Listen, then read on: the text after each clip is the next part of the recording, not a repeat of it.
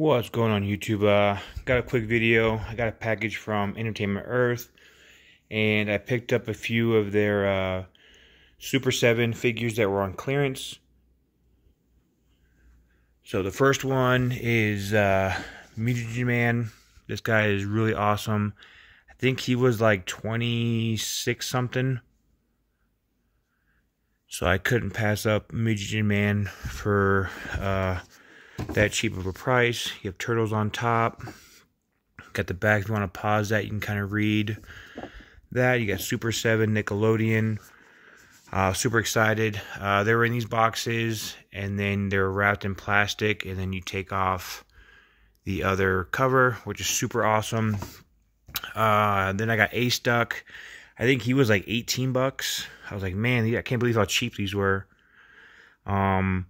So I picked up Ace Duck. He's got a lot of cool accessories. He's got another little vest jacket there, another swappable head, hat, his goggles, grenades, and then some other things in the back. And then his wings are back there. Super awesome to have this one as well.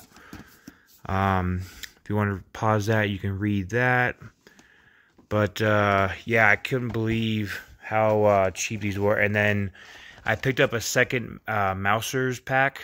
The first one I bought was on clearance. It was like 30 something, but this one was 18 bucks. I was like, man, you can never have too many Mousers. So for 18 bucks, I picked up another one. I just didn't take it out of the bag. I did a video a few months ago when I picked up my first Mouser pack, and I took it out of the bag. So this one's sealed in the bag. So it's pretty cool how Super7 sends their figures. So basically, it's in this baggie, it's in this box, and then once you take the plastic bag off, then you can take like off the other box. So I really do love the packaging of Super7. And then I picked up Regan from The Exorcist Funko Pop. It's pretty cool. She's got like her vomit everywhere, all on the packaging. Super awesome. She's number 203 out of the Pop movies. So you have Regan there on the side and the back. And then again there on the side. Super awesome. And then I picked up Jeepers Creepers.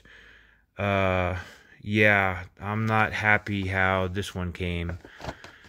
I did put in a request for a new one, so hopefully they do that. And then, but yeah, I'm not happy with the packaging. But the Funko Pop itself is super awesome.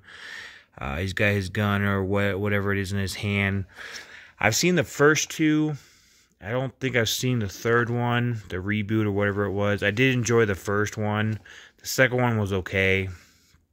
But yeah, I like my horror figures and pops and stuff like that. So when I saw these on Entertainment Earth, I went ahead and pre-ordered them. But it just sucks that this one came all beat up. So, but yeah, that's about it. Just a quick little video of some clearance Super 7s, and then I got a couple Funko Pops. So hopefully I can get some more vids up soon. But as always, let me know what you guys think, and we will see you next vid.